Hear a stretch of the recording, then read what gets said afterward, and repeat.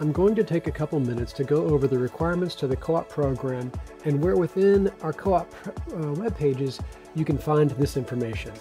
I'll also review the co-op application with you. To get to the co-op web pages within our UHCOP website, first go to uh.edu/pharmacy. Go to Prospective Students, then click on PharmD Professional Program. From there, use the drop-down menu on the left to get to Cooperative Programs. Here you will see your co-op program listed. Click on LAMAR and you'll see our requirements along with a lot of helpful information. To begin with, we're looking at several factors: SAT and ACT scores. We want to know how well you did on the SAT or ACT exam, so definitely get those scores to us. Of course, you must be admitted into Lamar University as an incoming student or as incoming freshman student right out of high school. You need to have completed at least 12 and no more than 30 semester hours at Lamar University by the time you apply to the co-op. An exception to that would be if you completed college courses through dual enrollment or through AP or CLEP credit. In that situation, if those credit hours added together with what you earned at Lamar put you over that 30 credit hours mark, it would not count against you. You would still be considered for the co-op. As far as courses, you must have completed one math and one science course during the fall semester at Lamar. An overall 3.2 GPA and a 3.2 math science GPA is recommended. These fall semester math and science courses do not have to specifically be PharmD prerequisites, which I'll get to when we discuss the application in more detail. Now let's go over what you need to gather for your co-op application packet. For the application packet, you'll need to gather all the required items and get them submitted to your medical pre-professional programs office at Lamar University no later than March 1st. You need to complete the co-op application, which I'll get to back to in just a minute. Now, the link to the co-op application is listed within our co-op web pages. There is a $100 application fee as well. You'll need a sealed official high school transcript. So go ahead and have your high school send one to you directly, keep it in the sealed envelope from the school, and then you can include it with your packet. You'll need SAT and or ACT scores. Now, these may already be listed within your high school transcript or within your college transcript. Now, if you need assistance obtaining SAT or ACT scores, reach out to your pre-health advisor, Mrs. Birch at Lamar, and see if she can assist. You will need official final transcripts from all colleges you have attended in a sealed envelope from each school. If you have dual credit earned while in high school, be sure to get an official college transcript from that college through which you earned that dual credit.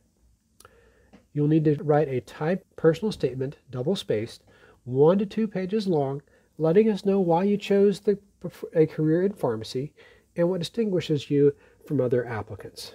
You will also need 3 letters of reference. Now, they can come from the following individuals: a high school teacher or a school counselor, a college professor or academic advisor, a pharmacist or an employer, or even a volunteer supervisor. It may even be a personal reference.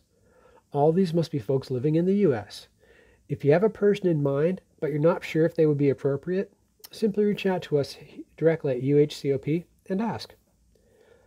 For the letters of reference, you will need to complete the first page of the PDF, save it, then email it directly as an attachment to your reference person to complete. He or she will then complete pages 2 through 4.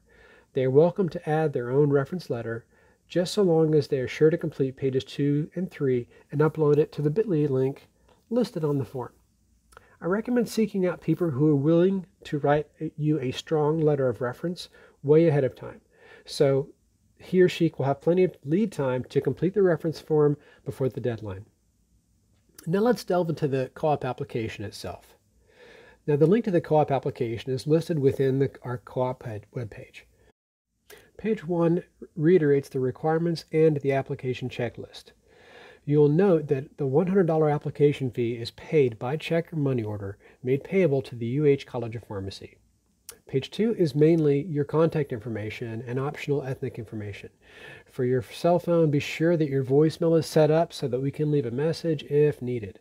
Now, page 3 is where you list your SAT and ACT score information, along with any disciplinary information from your college career. You will also need to list colleges attended and your high school. On page 4, you list the names of your references and your background information. Just answer it to your comfort level. Now, for your high school, awards, extracurriculars, volunteerism, work experience, and so on, do provide this information to us to the best of your ability. This will help the committee see your involvement outside the classroom, in high school, and during your college career so far. On page 5, if you've already completed some PharmD prerequisite courses, be sure to check them off. Page 6, let us know the courses you are currently taking and the courses you have planned. If you do not have everything planned farther out, just complete it to the best of your knowledge at the point you submit the application. Now for page 7, inform us how many hours you have completed thus far and the number of hours you are taking in the spring semester. So page 8 discusses the need for your references. It also points out that as a co-op applicant, you may be invited to an interview day with the UH College of Pharmacy. These interview days are currently being conducted through Zoom, but may be switched back to in-person interviews at some point in the future, on site here at the UH College of Pharmacy in Houston, Texas.